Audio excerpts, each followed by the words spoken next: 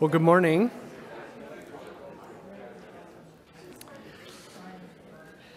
It's a privilege to be able to welcome you this morning to Grace Bible Church. We're so glad that you're able to join us.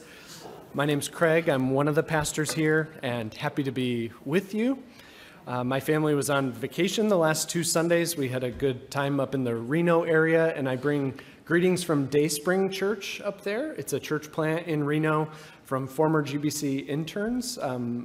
Jason Ching and his wife Naomi, we got to spend some time with them. They will be here in July visiting us. Jason will preach, so it'll just be good, but you can make that connection. Some of you know Jason and Naomi from years ago, some of you don't, and it's truly a blessing it was a blessing to be with them and then see what God is doing at the church plant up there in Reno. But good to be back with you all, and I'd like to draw your attention to the announcement page. It's on page 13, and there are some things there on page 14 as well.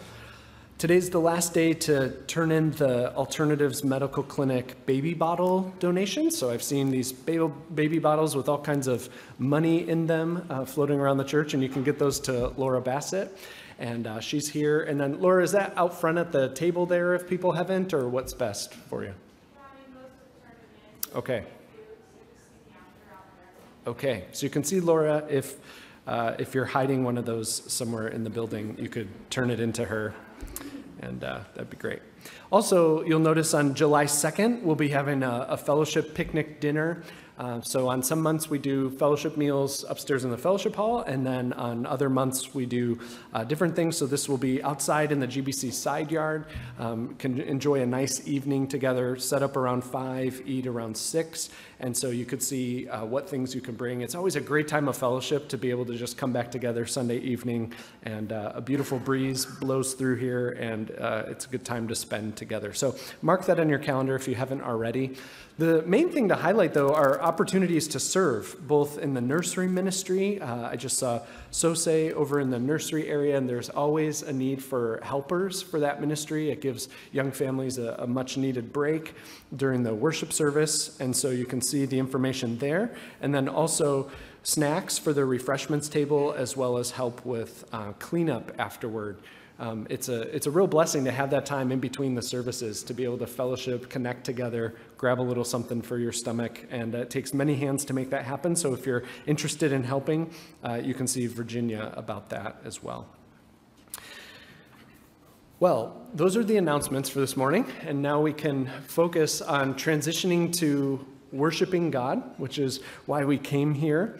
And our call to worship this morning is from Psalm 100. In just a moment, we'll read it responsively. And then the first song that we'll be singing is All People That on Earth Do Dwell, which is really just Psalm 100 put to music. And it directs our hearts to many things about God's fatherly care and how he shepherds us as his people and his steadfast love that is upon us. And something we need to be reminded of every week, and we'll hear about more as the service goes on. And so as we begin our service, I invite you to stand if you're able, and I'll read the regular print there, and then if you join with me in the bolded print as we read together Psalm 100. It says, "Make a joyful noise to the Lord, all the earth. Serve the Lord with gladness. Come into his presence with thanksgiving. Know that the Lord, he is God. It is he who made us, and we are his. We are his people and the sheep of his pasture. Enter his gates with thanksgiving and his courts with praise. Give thanks to him. Bless his name. For the Lord is good. His steadfast love endures forever, and his faithfulness to all generations." Let's pray and ask our God's help this morning. Our Father in heaven, we thank you for the privilege of being able to come and to sing your praises. We ask for your help by your Spirit's work, that these things that your word tells us would be things that we know deeply within our hearts, that you would give us faith to believe who you are and what you have done for us in the Lord Jesus, that you would encourage us and strengthen us this morning, and that our praise would be a fragrant offering to you of thanks for all that you have done and for who you are. We ask this in Jesus' name. Amen. Let's lift our voices together in song.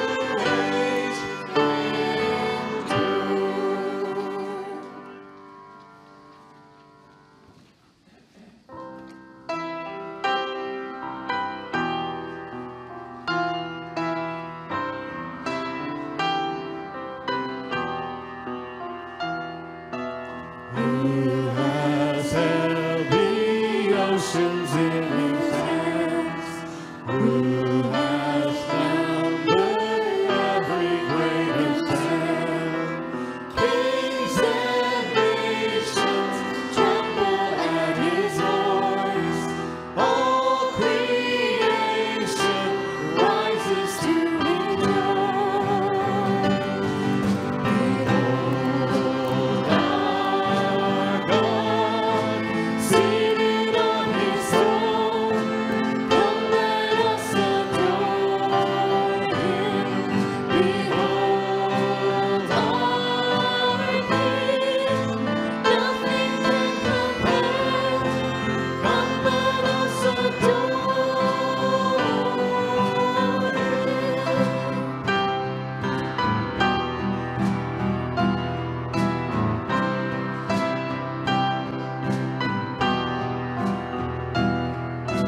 Who has given counsel to the Lord? Who can question any of his words? Who can teach the one who knows all things? Who can fathom all his wondrous deeds? Behold our God, seated on his throne. Come, let us adore him. Behold our King, nothing can compare. Come, let us adore him.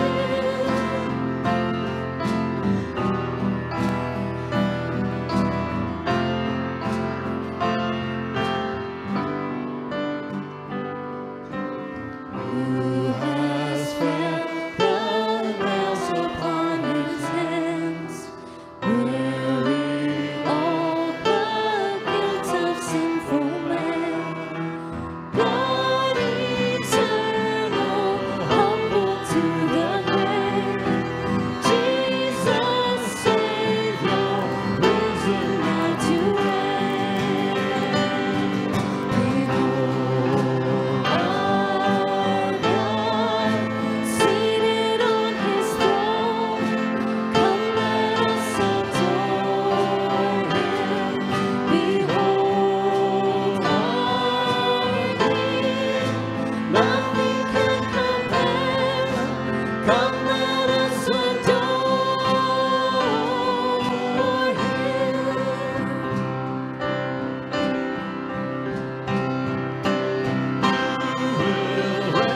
Let your glory fill the earth. Let your glory fill the earth. Let your glory fill the earth. Let your glory fill. Behold our God, seated on his throne.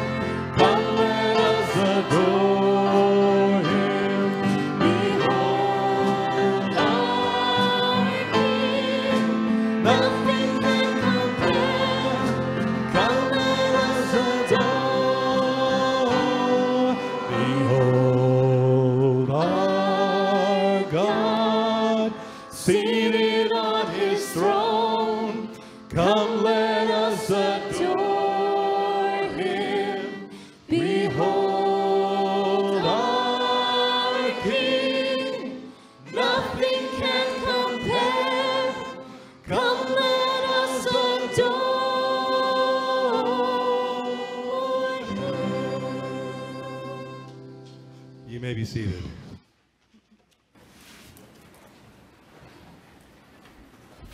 Good morning.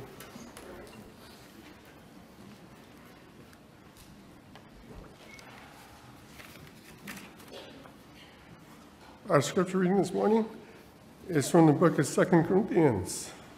2 Corinthians chapter number 5, we'll be reading verses 14 through 21. 2 Corinthians chapter number 5, beginning of verse 14. Hear the word of the Lord. For the love of Christ controls us because we have concluded this, that one has died for all, therefore all have died. And he died for all, that those who live might no longer live for themselves, but for him who for their sake died and was raised. From now on, therefore, we regard no one according to the flesh. Even though we once regarded Christ according to the flesh, we regard him thus no longer. Therefore, if anyone is in Christ, he is a new creation. The old has passed away. Behold, the new has come. All this is from God, who through Christ reconciled us to himself and gave us the ministry of reconciliation. That is, in Christ God was reconciling the world to himself, not counting their trespasses against them, and entrusting to us the message of reconciliation. Therefore, we are ambassadors for Christ, God making his appeal through us. We implore you on behalf of Christ, be reconciled to God. For our sake he made him to be sin, who knew no sin, so that in him we might become the righteousness of God. Please join me as we pray.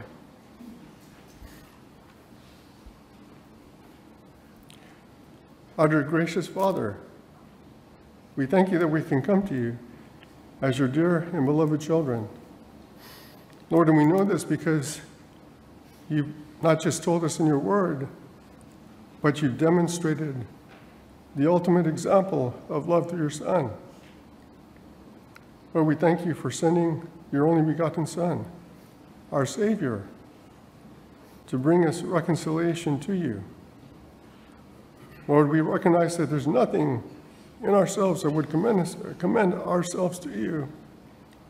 Nothing that we have done or nothing within us, but only because of your grace, because of your wisdom in choosing us, and because of your great, unmatchless love, are we able to respond to that gift, Lord, and to come to you and receive the great salvation that you've offered to the world through your Son. Lord, we thank you as your people that you are the one who works within us, dear Father. That is Christ working within us, Lord, you within us to do of your good will and pleasure. Lord, we recognize that all of our good works, dear Father, that we can do so because of your Son who gives us the strength to be able to do so. And truly, because of this, you are the one worthy of all the praise and the honor and the glory, dear Father. We come here humbly to give that to you, dear Father, as we gather together as brothers and sisters, to gather together to worship before you and to give you our praise, our adoration, our thankfulness, Lord. Lord, you've given us much to be thankful for, dear Father. We thank you, dear Father, that the sun rose today. We thank you for the beautiful weather. Lord, we count this even as a gift from you. And we do give you the praise. Lord, we thank you for our fathers among us, dear Father, as we remember Father's Day. Lord, we thank you for faithful fathers who have raised us and who have taught us, Lord. And we do pray for them. Lord, we pray for the people of your church. We pray for our church. Lord, you know that you know every special need. And this morning I would like to lift up to you our sister Charlene. Dear Father, I pray that you'd help her to be able to respond well to the chemo. Lord, that you continue to strengthen her and help her and her husband and her family. Help them through this trial and help us to stand with them and to lift them up daily in our prayers, Lord. We pray for our sister Kathleen, Lord, that you'd help her through her dizziness, Lord, that you continue to give the doctors wisdom in giving her treatments, Lord, and that you continue to care for her. We thank you for those who minister, our missionaries, dear Father, throughout the world. We do pray for them, dear Father, that you continue to bless them and help them in their ministries. We thank you for those who minister in Spain, for the Laytons and the Barcelo. We thank you for the Weavers in Canada, Lord, and the Carbonells, dear Father, who minister in Argentina. We pray also for the Jamesons in Israel, and even our home missionaries here, our home church, Lord, for the Maxims who minister in Uganda. Lord, we commit this time of worship to you and pray that you would help us to worship you and to give you the praise and adoration that you deserve. And bless Greg as he delivers your word to us, dear Father. May you give him, Lord, the freedom to be able to speak your word, dear Father, and to be able to declare the truth of our great and mighty Savior. For it's in Jesus' name we pray. Amen. I invite you to take your bulletin and turn to page 7 as we prepare for the preaching of God's Word. This song is a reminder to us of how beautiful our King is. Isaiah 33, verse 17 says, "Your eyes will behold the King in his beauty." And so one day, we're not just going to sing about Jesus, we're going to be singing to him and being able to see him face to face in all his beauty. This song reminds us of just what his beauty looks like, his eternality, his majesty, his glory, his grace, his splendor. And so I invite you to stand if you are able, and we'll sing together the King in all his beauty.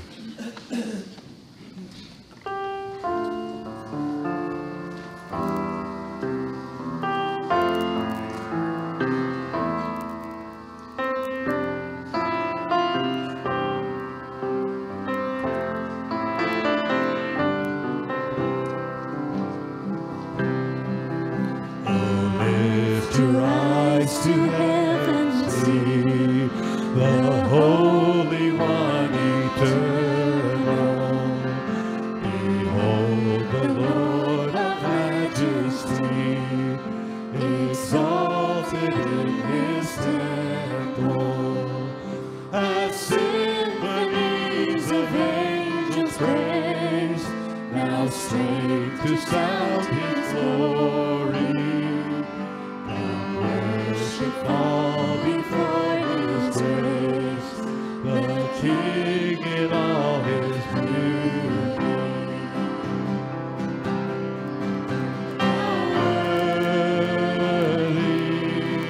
How worthy, how worthy, the King in all his beauty.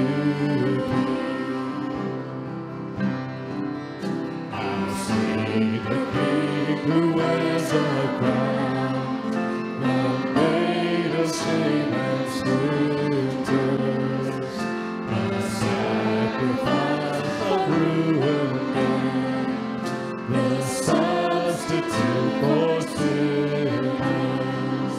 As earth is stained with royal blood, and praised with love and glory, his last and bows his head, the King in all his beauty. How worthy, how worthy, how worthy, the King in all his beauty.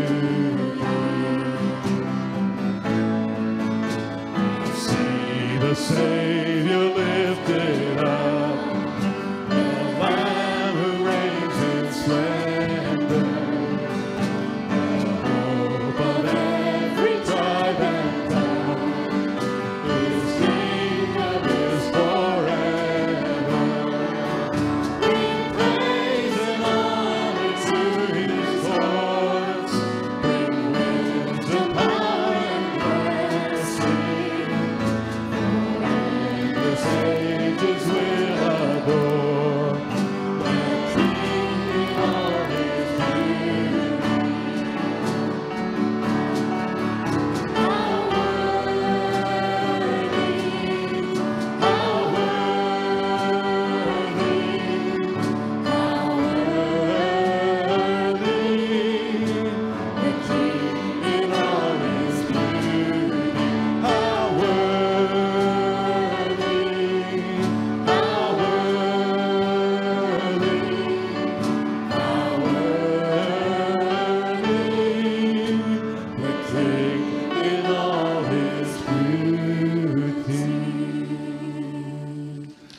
Father, we ask you to bless now the preaching of your word, that it would go forth with great power, change lives, change hearts today, we pray in Jesus' name. Amen. You may be seated.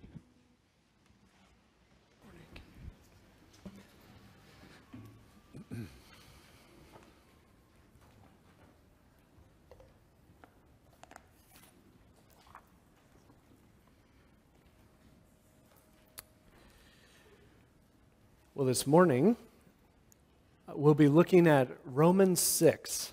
Ryan walked us through Romans 5 the last 2 weeks, and so I invite you to turn to Romans 6. If you haven't already, you can find this printed in your bulletin on page 8, and it's also in the Pew Bibles, pages 942 to 943. We'll be looking at Romans 6, verses 1 through 14 in just a few moments.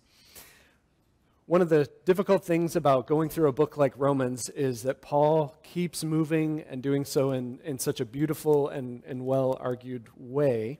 And as we come to Romans 6, even though there's this giant chapter division in our Bible, Paul is really just continuing to pick up on what he's been talking about of this amazing transition that he spoke of in Romans chapter 5.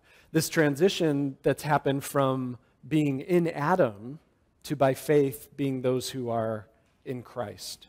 And he made, at the end of his explanation there of how that changed everything, he makes this startling statement in verse 20. He said, where sin increased, grace abounded all the more. We see these sins just piling up, the sins of mankind just kind of like the debt calculator of our national debt or something, just like going, and you can't even think of anything bigger than that, right? When we think about the sins of humanity, when we get a glimpse of what lies within our own hearts. And then he says, think of that number. And then he says, grace superabounded. Just add zeros and zeros and zeros to it. Numbers we can't even imagine. And so it raises this interesting question, though, especially if you're a little bit skeptical of what Paul is saying, which many people were skeptical of what Paul was saying back then. And people even today are skeptical about what the Bible says about the gospel. And so if Paul says that, hey, if sin is this much, grace is, I can't even go that high, but like this much, it super abounds, then wait a minute, Paul, shouldn't we just keep sinning, keep making that number bigger, and that will make grace bigger too? That's the question we find in chapter 6, verse 1. What shall we say then? Are we to continue to sin that grace may abound? Now, we probably don't even need to read the rest of the chapter to have an idea of what the answer should be, whether this is your first time in church or you've been here for a long time. It seems like it's not a good idea to say, yeah, Christianity is really all about sinning more. Seems kind of strange. That doesn't seem like the right answer. In Sunday school, you can get a piece of candy by saying, that's a bad answer.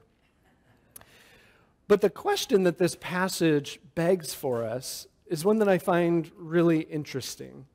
Even though we may implicitly know, Christianity doesn't seem about saying, hey, sin all that you can because it makes grace look better. Something seems strange to us about that. How do we actually answer that objection? If God is really this gracious, what does that mean about our sin? And how we answer that question is a really big deal.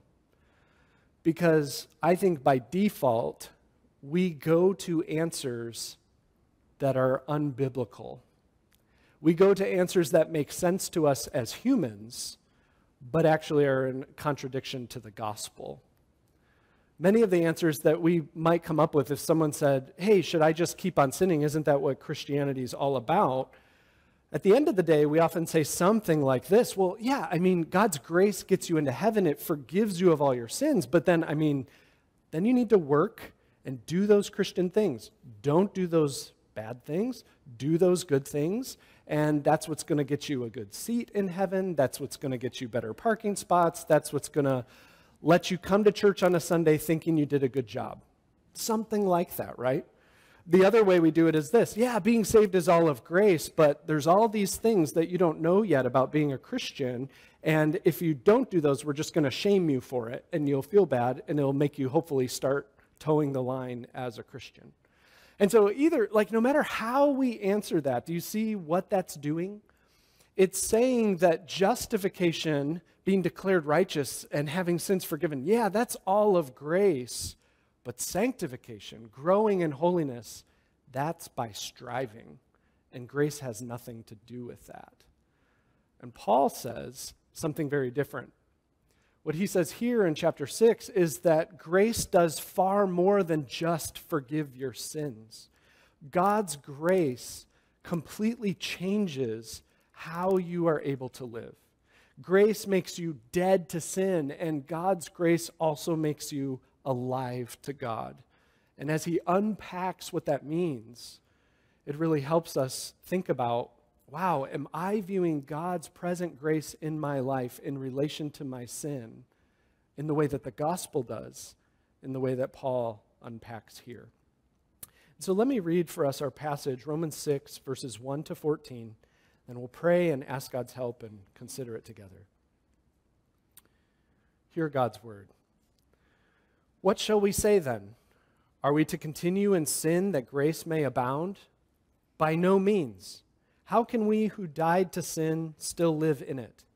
Do you not know that all of us who have been baptized into Christ Jesus were baptized into his death?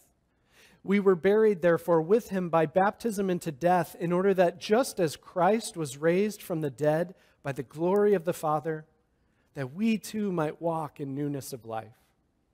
For if we've been united with him in a death like his, we shall certainly be united with him in a resurrection like his. We know that our old self was crucified with him in order that the body of sin might be brought to nothing, so that we would no longer be enslaved to sin. For one who has died has been set free from sin. Now, if we died with Christ, we believe that we will also live with him. We know that Christ, being raised from the dead, will never die again. Death no longer has dominion over him. For the death he died to sin once for all. But the life he lives to God. So you also must consider yourselves dead to sin and alive to God in Christ Jesus. Let not sin, therefore, reign in your mortal body to make you obey its passions. Do not present your members to sin as instruments for unrighteousness, but present yourselves to God as those who have been brought from death to life, and your members to God as instruments for righteousness. For sin will have no dominion over you, since you are not under the law, but under grace. So far, the reading of God's word. Let's pray and ask that he'd help us as we consider it this morning. Our Father in heaven, we confess that we desperately need to better understand your grace. So often it's something that's so small in our lives. Our sin is something that's so big and so prevalent. Will you help us to see the wonder of what Jesus has done through his life, death, and resurrection, and what he's doing in us now by your Spirit? Help us as we consider your word. May your Spirit illumine our hearts to better understand and believe these things. We ask this all in Jesus' name. Amen. Well, as we consider this passage this morning, you may notice it's theologically rather weighty. We could say that pretty much for all of Romans, I guess. But hopefully we can unpack it in a way that makes sense to us. And we'll do so considering 3 points. First, we'll consider what happened to Jesus. Second, we'll consider what happened to us. And then third, we'll consider what we do now. So what happened to Jesus, what happened to us, and now what we do now. So first, let's consider what happened to Jesus. And again, this is picking up what's happening in Paul's argumentation in this big picture that he's just given in Romans 5. The story of human history can be described as a story of two men, Adam and the second Adam, who is the Lord Jesus. And as those who are born into Adam, our story is bound up in Adam's story, isn't it? We are part of his family. And part of what that means is that we come into this world under the dominion or under the rule of sin and death. We are under sin and death's power. We can't escape it on our own. We see the effects of sin and death everywhere we look, whether we look within or we look all around us. But something amazing has happened, right? That's the beauty of this gospel story. The second Adam came, and Jesus overthrew the reign of sin and death. And the incredible thing is that by faith, our story becomes no longer bound up only by Adam's story, but our story is bound up in his story. And so we have to thoroughly understand what happened to Jesus, and that's what Paul explains in verses 9 and 10, and then it helps us understand what has happened to us. And so he's kind of buried that within this passage, but this is what he's assuming, and then he makes explicit there in verses 9 and 10. And you can follow along as I read. We know that Christ, being raised from the dead, will never die again. Death no longer has dominion over him. For the death he died to sin once for all. But the life he lives to God. And so if we just stop there, Paul is really drawing out something for us. He says there are two things you need to know about Jesus. There's far more, but we can boil it down to this. Jesus died and Jesus was raised. And what Paul wants us to understand is how different Jesus' glorified life is now on the other side of his resurrection, on the other side of death. And we want to see that in relation to what it means for him about death and what it means for him about sin. And so let's just consider those in turn. And I understand we're diving into the theology up front, but we're going to see how it applies to us as we go. But let's consider Jesus' relationship to death. When the Son of God became incarnate, which means when Jesus took on flesh and became the God-man in the person of Jesus Christ, he did so entering into the world that Adam had brought about, right? The world that was ruled by sin and death. And Jesus entered that world where death reigned. Even his own body was marked by weakness and mortality. He was moving toward death in his body just as much as we are moving toward death in our own, because this is what Adam inherited for all humanity. And Jesus came born as one of us. But when Jesus lived a perfect life and then died a substitutionary sinless death, and he was raised, the scriptures tell us that he wasn't just resuscitated or brought back to life like people like Lazarus had been, right? Where they're only to die again, where death's shadow still loomed over them, and it was great they were back, but we knew we'd still be marching toward the same thing because we're under the same rules. But instead, when Jesus was raised, Paul says, death no longer has dominion over him in verse 9. Jesus has conquered death. Jesus no longer lives under death's shadow. Death is no longer a possibility for the risen Jesus at all. And so that changed through his death and resurrection. So also, Paul says, his relationship to the power of sin has changed. It says he died to sin once for all. Now, this can be a little bit different for us to understand because our experience of sin as sinful people who have a sin nature and also sin is a little bit different than Jesus's. But think about this. We know that Jesus, being conceived of by the Spirit, didn't have a sin nature in the same way that we do. But he entered a world where sin reigned, and people sinned against him, and he was tempted, and yet was without sin. And so in this way, Jesus also came into the world under the power of sin. But now, having withstood all temptation and having never sinned, when he died and when he was raised, he died to sin once for all. That means he's no longer under the rule or power of sin. And also what it means is all temptation for Jesus to sin is gone. And instead, Paul says, now the life that he lives to God. Now, this is also interesting to think about, right? Because Jesus amazingly lived every moment of every day to God and for his glory in a way that none of us ever have. But what Paul is saying is this, that Jesus now in his resurrected, glorified state is able to live for God in a way that unglorified humanity is not. The way that we were intended to live always for the glory of God, but never attained because of Adam's sin. Now, I know that's kind of a lot, right? Even as I say those things, immediately what comes to my mind is this. We could ponder these things forever. What does it mean that Jesus is dead to sin and alive to God, and that he is set free forever from death? But Paul wants us to see clearly what happened to Jesus.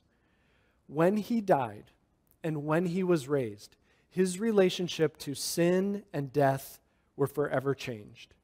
And all of the power and bondage of being in Adam was gone forever from his existence. He has entered into a new phase of life. And Jesus didn't move backward to where Adam was before the fall, but instead he took it beyond to what Adam never experienced. Glorified life with God and in unending freedom from sin and freedom from death, eternal righteousness, eternal life. Why does all this matter? Because it's essential to understand that just as in Romans 5 we find out that what has happened to Adam happened to all of us, that we all experience sin and death now because of Adam, it's essential to understand that as a believer, by faith in Christ, what happened to Jesus has happened and will happen to everyone who believes in him. And the implications for that are amazing when it comes to our understanding of our relationship to sin. And so that's our first point. What happened to Jesus in his death and resurrection in relationship to sin and death? But now we come to our second point. What happened to us? This is what Paul wants us to see. And Paul right away uses language that might be a little bit confusing to us. He uses baptism language. We see this in verse 3. He says, "Do you not know that all of us who have been baptized into Christ Jesus were baptized into his death?" Now, it's helpful to understand that although it's a hugely significant phrase, the baptism language here really functions as shorthand for our salvation experience as a whole. Being baptized is usually the culmination of this whole process of coming to faith in Christ, hearing about Jesus, turning from our sin and believing in Jesus, with all that brings, being justified in faith, and then following him in baptism. And so in that way, Paul is using it as this shorthand because it's the outward initiation into the entirety of the Christian life. It's what we do outwardly that signifies what God has been doing as a process within us internally. And so Paul's using baptism here as shorthand for the conversion experience. But since he's brought it up, I think it's important to just say a few words about baptism. Paul makes it clear throughout his argumentation that there is no work of ours that saves us. Our faith, and simply faith in Jesus Christ, is what saves us. The thief on the cross was never baptized. Believers before Christ were not baptized, and yet they were saved because it's only by faith. They were looking forward. We are looking back to what Christ has done. But after Jesus' ministry, the New Testament knows nothing of an unbaptized believer. It's what Christians do in accordance with what the Lord Jesus commanded to happen in the Great Commission. And it's also really significant for us as believers. It's been given to us by God as a sign of what God has done in our hearts inwardly in our lives. And it signifies that to us visibly, and it also puts that on display to others as well. And so I think that if we were to say to Paul, I'm a Christian, I am trusting in Jesus, but I'm not baptized, I think Paul would respond this way: why haven't you been baptized? Let's talk about that. And that is the same response I would give. If you're here today and are trusting in Jesus, and I know it could be a person who's been in the church for many years and hasn't been baptized for various reasons, maybe a young person who's coming to better understand your relationship with Christ, and you're finding yourself saying, you know what, I really believe in Jesus.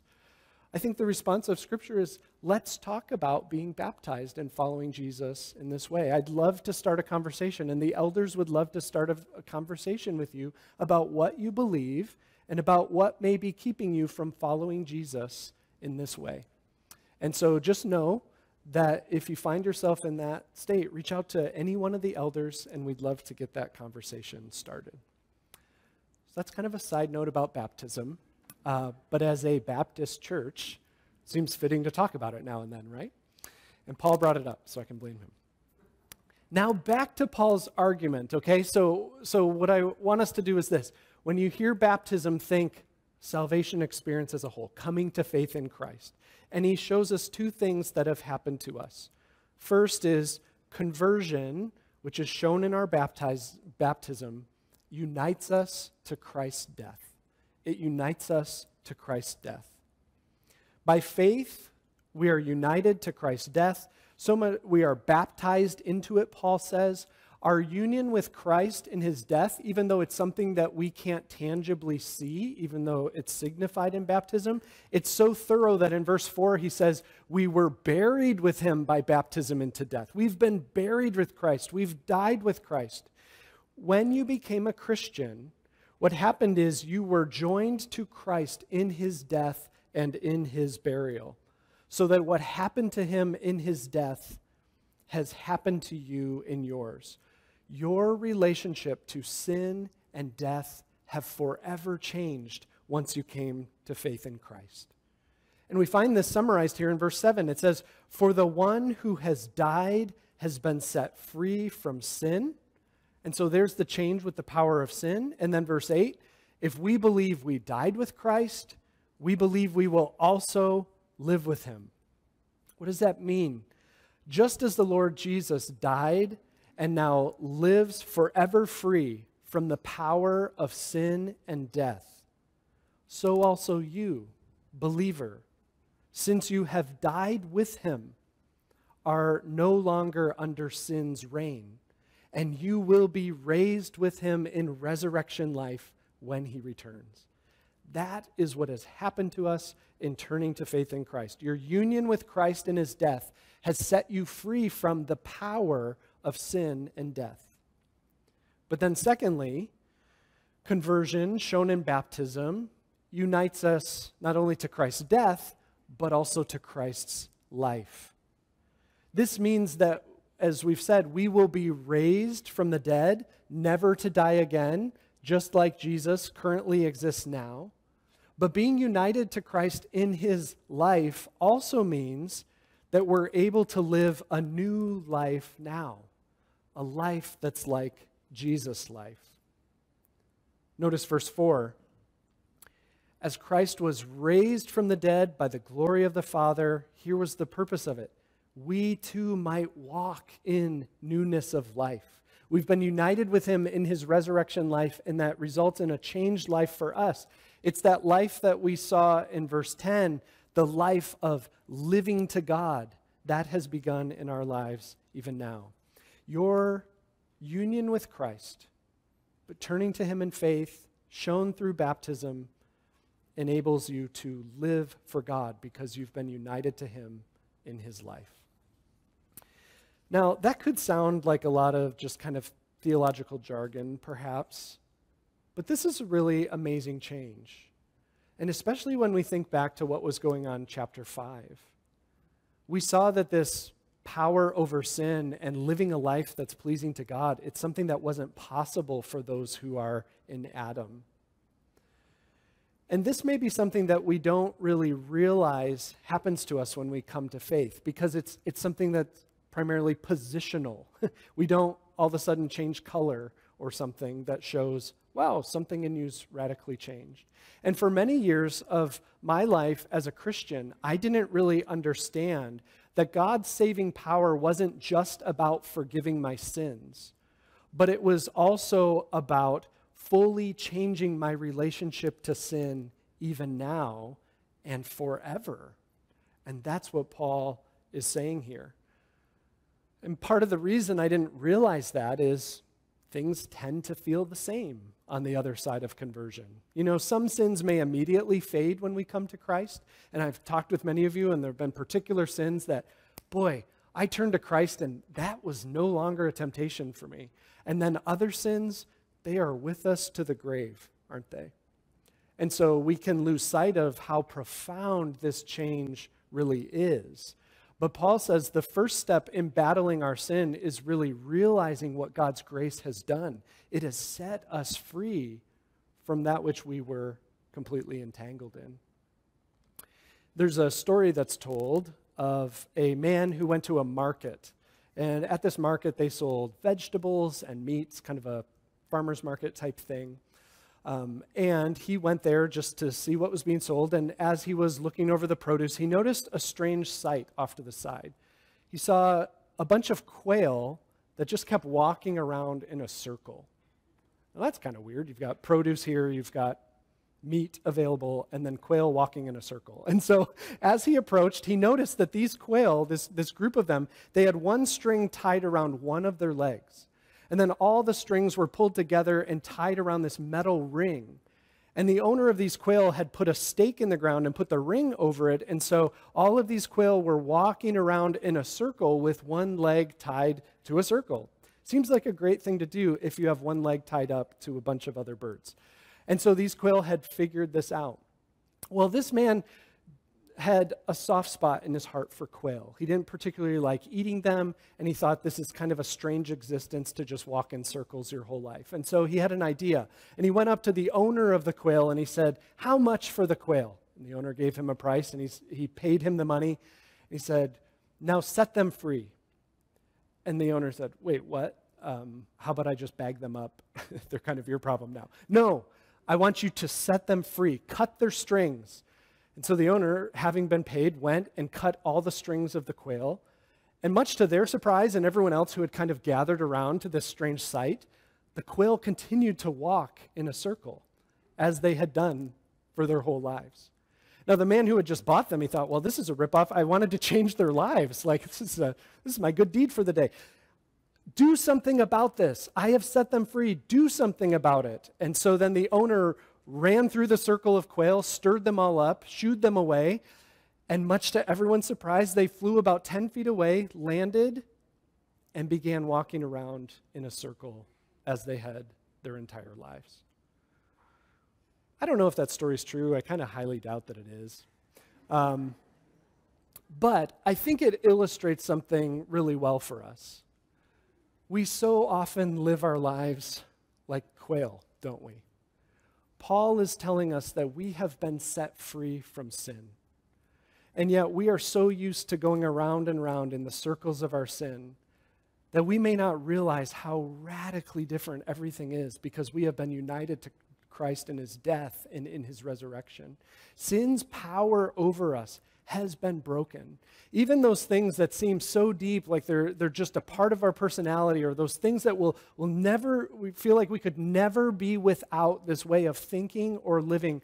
Paul says that because you were united to Christ in his death, that thing, no matter how deep it goes, it does not have power over you in the way that it did when you were not united to Christ. And it also says you don't have to keep walking in the same circles of your sin. Christ's resurrection power is even now presently breaking in upon you in such a way that you can walk in a way that's different and that's in accord with the life of Christ. And when it doesn't feel like this is true, Paul says, you know what? I want you to look at your baptism.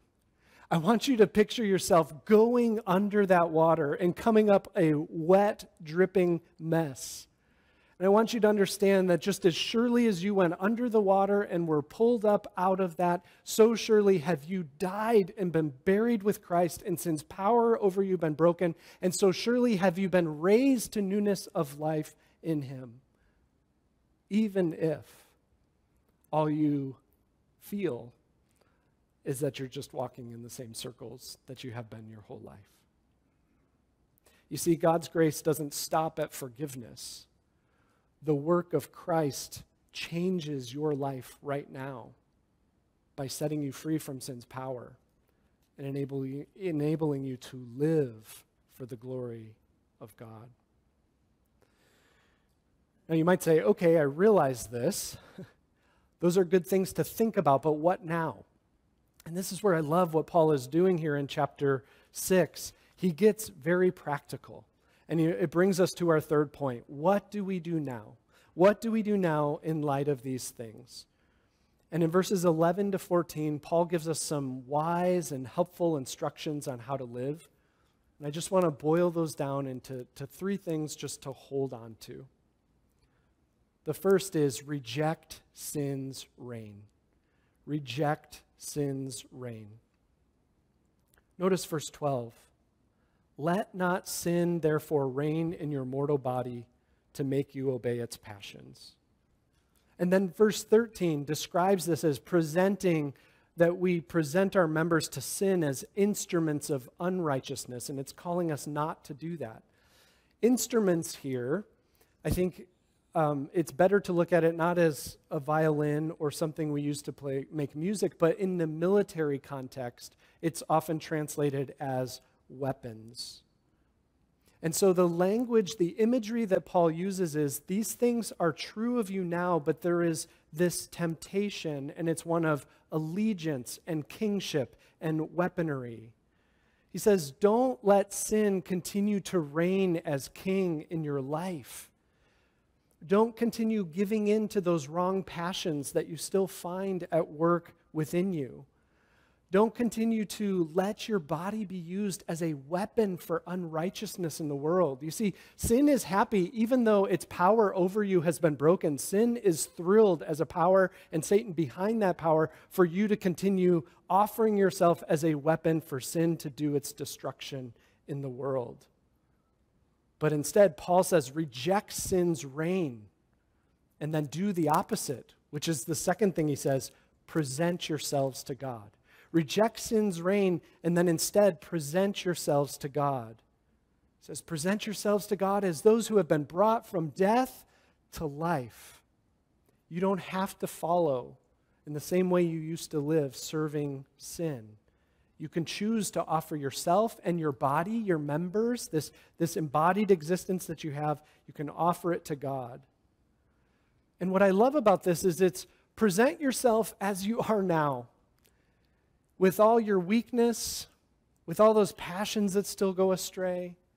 Find yourself in that battle with sin saying, I'm choosing not to offer myself in the way I always have, and I'm bringing myself to you, God, to use as a weapon for righteousness. A weapon for righteousness in the world to fight against sin's ongoing reign. You know, this is really the wonder of our new life in Christ. We can think of every part of our whole being. He says, offer yourselves, and then he speaks of our members, but we can think of every part of us and how we used to use that and sometimes are still tempted to do so for unrighteousness. And now there's a way to use ourselves, to offer ourselves in righteousness. These hands that we so often have used to build our own kingdom and to grasp things for ourselves and to push others away. God enables by his Spirit us to use our hands to do good to others, to hold out the love of Christ to them, and to lift our hands in worship to the God who has saved us. These tongues that we have so often used to destroy people around us, to boast in our own things and to tear others down, God now uses our tongues that we can speak words of life and grace to the people who hear us. That we can carry with those same tongues the good news of the gospel of forgiveness in Jesus Christ. That we can use our tongues to give praise and thanks to God. Our feet, which used to take us places we shouldn't go, and to go and walk about this world serving ourselves, our feet are now ones that can bring the gospel of peace, that can function as taking us as agents of God's love and grace in this world. Our eyes, which used to be all about seeing things for our own gain or the lusts of the flesh or desires that we have, God transforms our eyes so that we see the truth and goodness and beauty of His created world, so that we see the needs of our neighbors around us, so that we see the ways He's trying to use us in this world for good. You see, that's where we can reject sin's rule with every part of us. And we can instead present ourselves, all of us, even our minds and our emotions, to God for His glory and for the good of the world. And so reject sin's reign, present yourselves to God, and then finally, consider what is true. Consider what is true. Paul is amazing when he talks about the Christian life. And what's so amazing about it is how he keeps the indicative, the truth of what God has done, as first and foremost what then drives the imperative, the command of what to do. And if you were following along, you may have noticed I jumped to some commands and skipped over the first one, which is there in verse 11. It says, "So also you must consider yourselves dead to sin and alive to God in Christ Jesus." And then Paul ends the section with another indicative. "For sin shall not have dominion over you, because you are not under the law, but you are under grace." Paul says that what's essential to this whole process of battling sin and fighting against its rule and living to God is to consider what is actually true of us. You know, this isn't wishful thinking. This isn't like mind over matter stuff. If I just think that I'm really tall and strong and people think I'm great, then I'll be that. Obviously hasn't worked.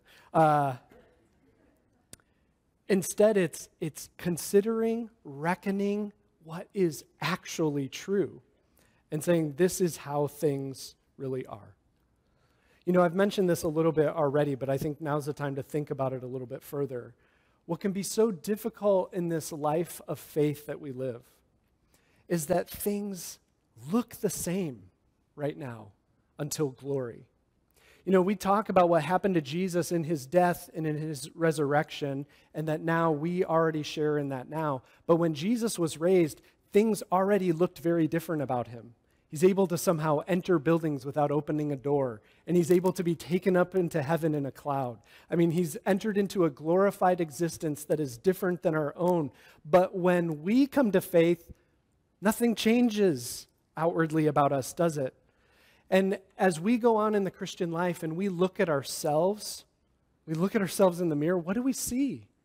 We see a child of Adam, just like all the other children of Adam all around us. And you know what? When we look in our hearts, what do we see? We still find twisted desires and battles with sin, just like before we became a Christian.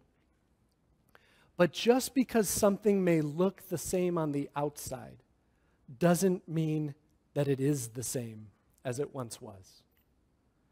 You know, if we think about weddings, it's an amazing reality of how just words spoken change things forever.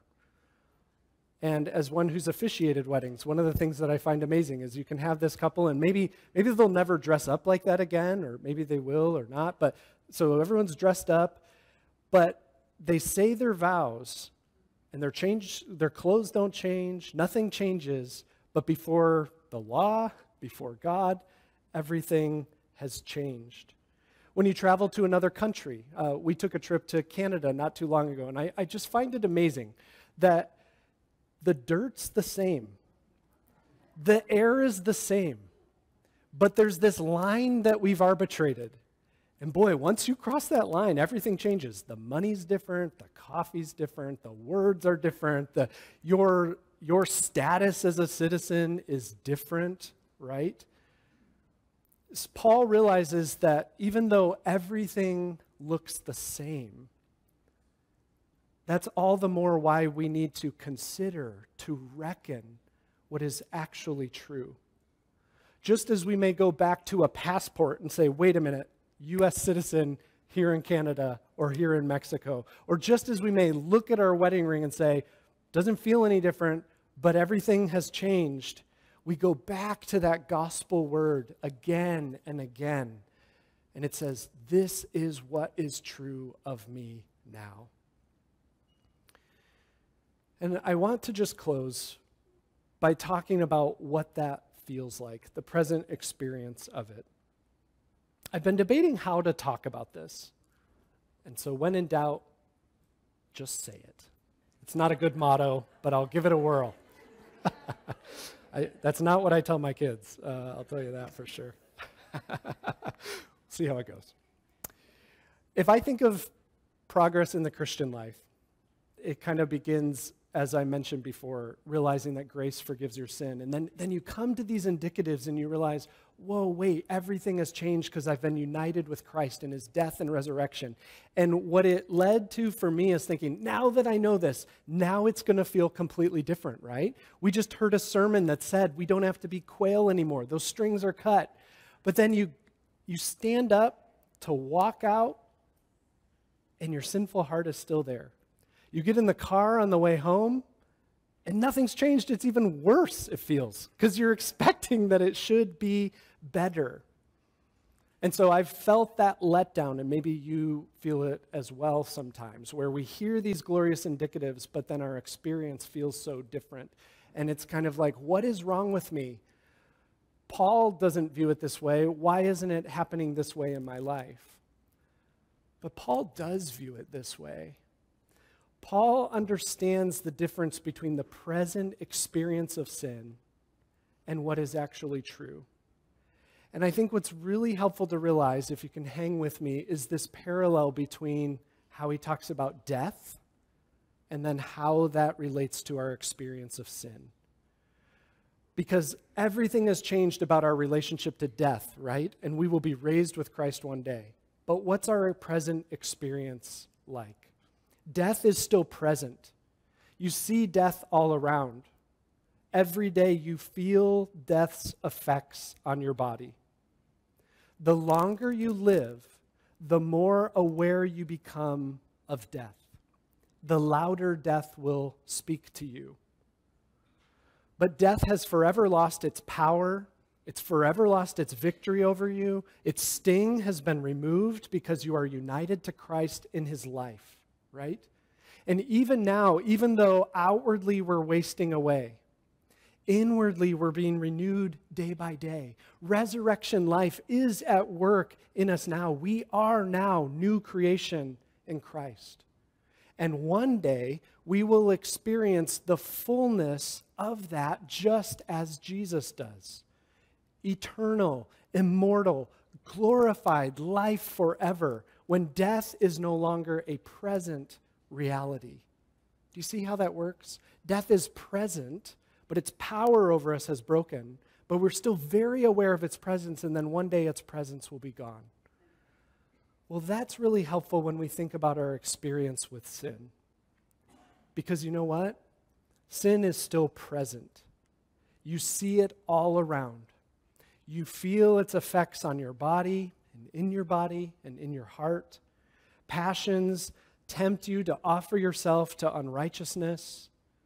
Often the longer that we're a Christian, the more we become aware of sin's presence.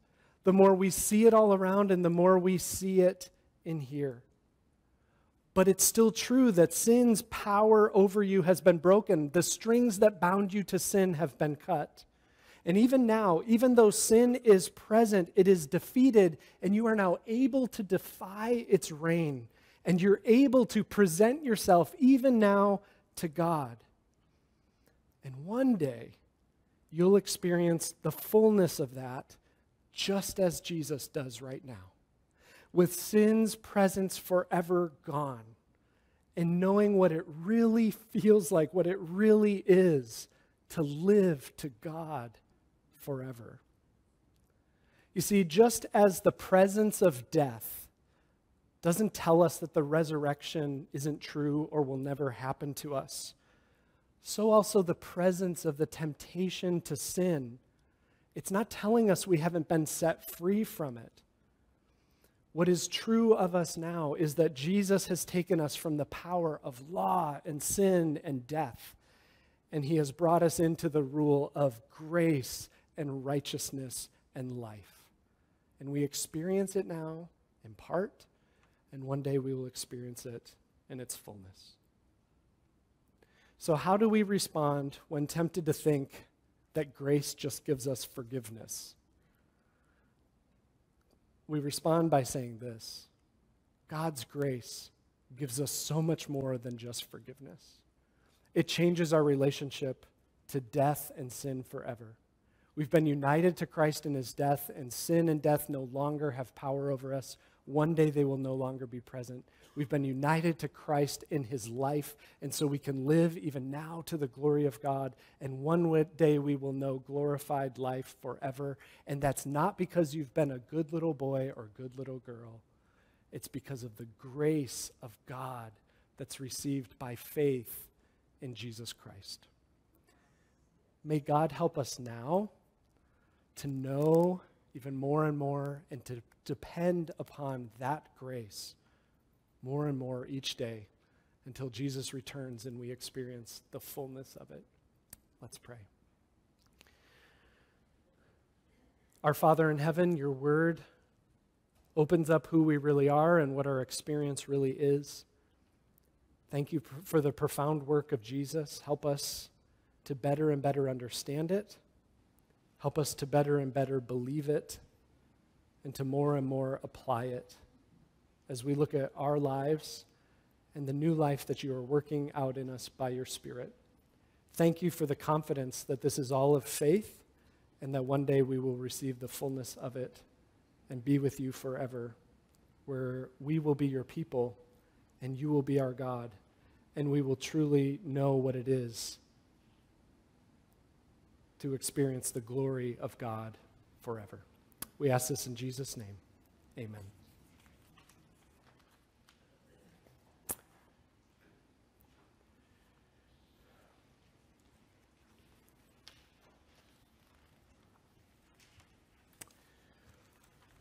Well, now we come to the part of our service where we participate in the Lord's Supper, where we celebrate the Lord's Supper.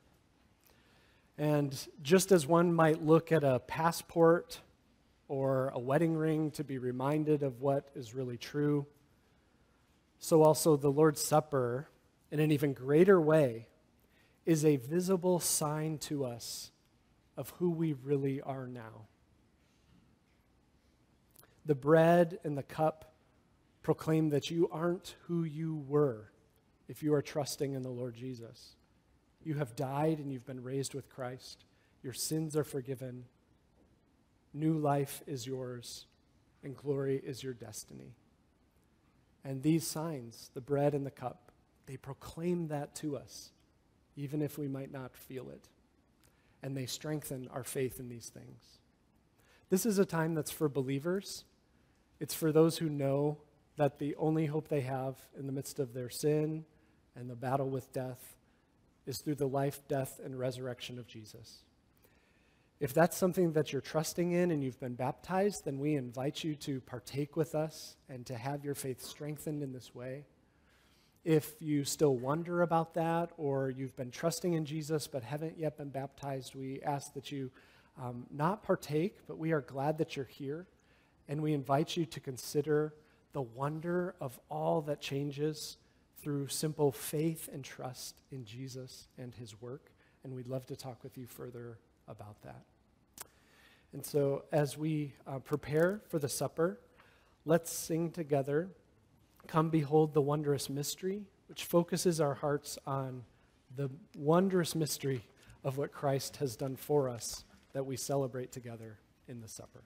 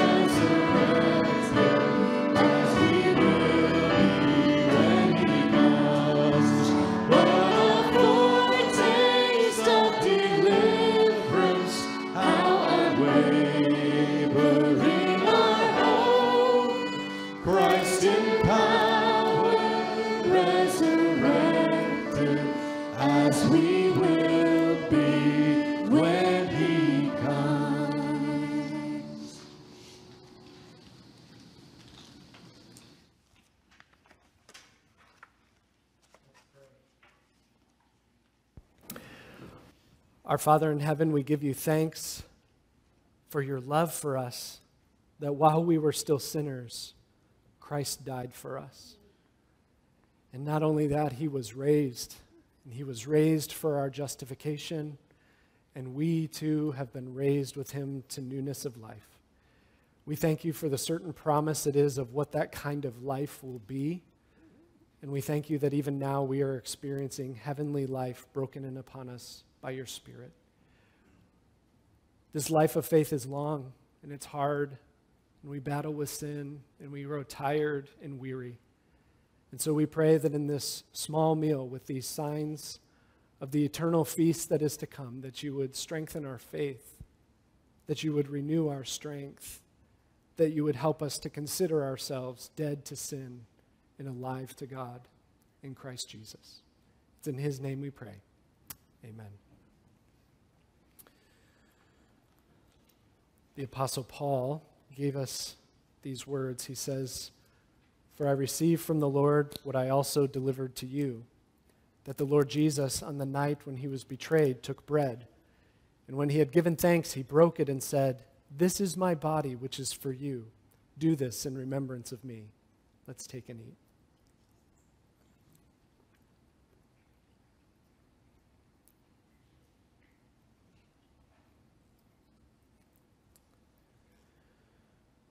And then in the same way, also, he took the cup after supper, saying, "This cup is the new covenant in my blood. Do this as often as you drink it in remembrance of me." Let's drink together.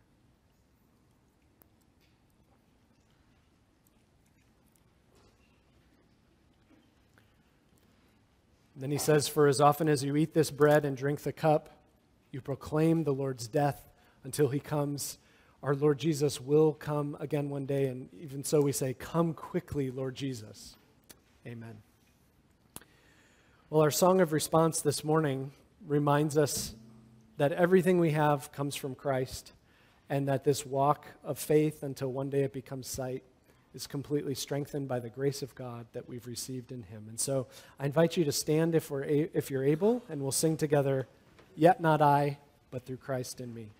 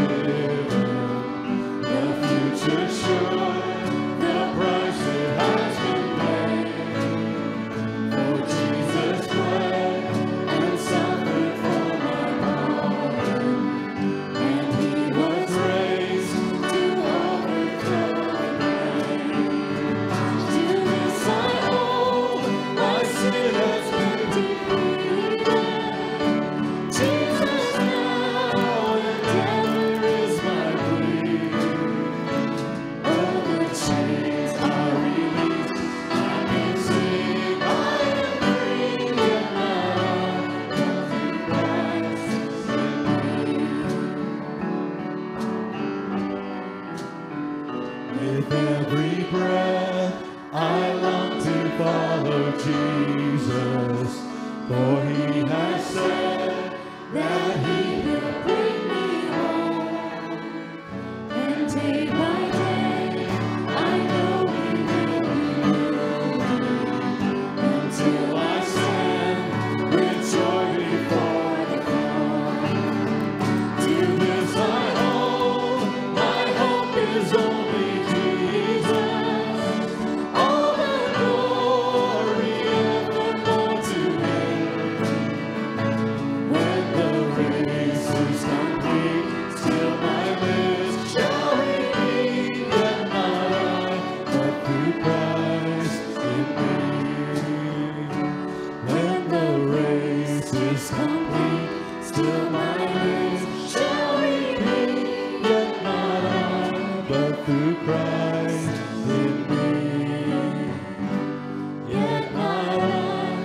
hope through Christ in me.